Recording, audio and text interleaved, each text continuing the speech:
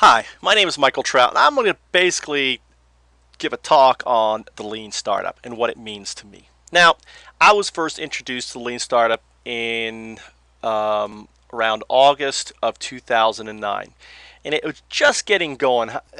If you look at Wikipedia, based on the information, it says it was launched in well, here it doesn't talk about it for some reason, but it was launched in 2008. If you look at his in his right here since 2000, he's been blogging and so on. So you could actually say that he really started to kind of promote the idea.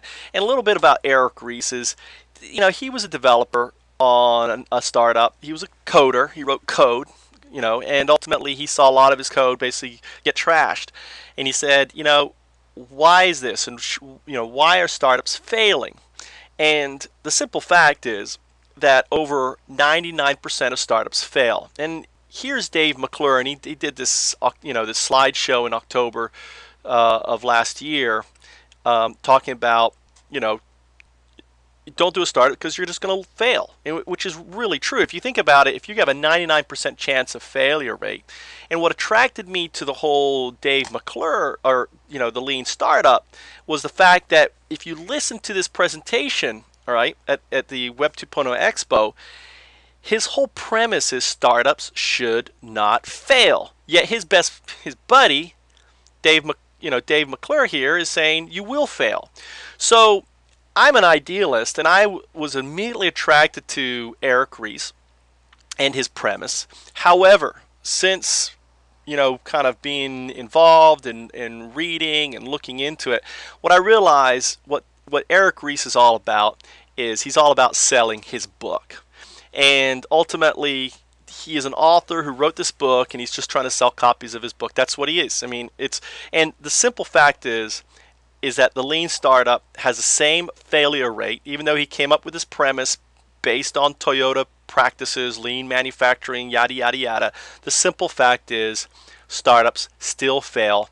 Pre-seed startups still have a 99% chance of becoming an early stage startup. And a pre-seed startup obviously is pre-seed, meaning pre-money, and early stage, meaning you've gotten your private placement, your pre-IPO, your pre-public, right? But you've gotten significant investment behind you in order to give you the sort of traction that you need to scale up. Okay, because startups, and if you there's something else out there called the Startup Geno product, says the reason why startups fail is they failed to scale at the right time, and yada yada yada.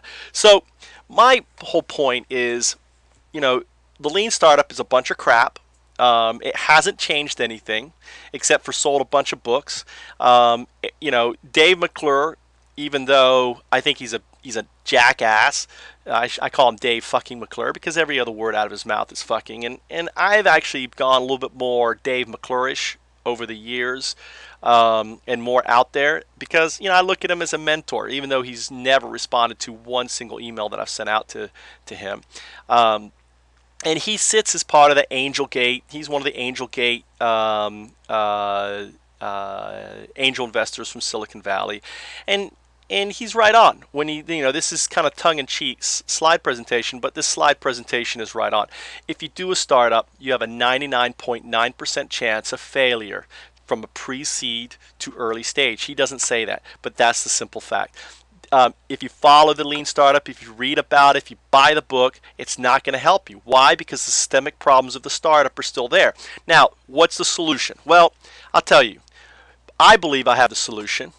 I believe that the FoundUp, which is an open collaborative framework, it's free for folks to participate, to join with us, to use our C Corp, to be part of what we're doing globally.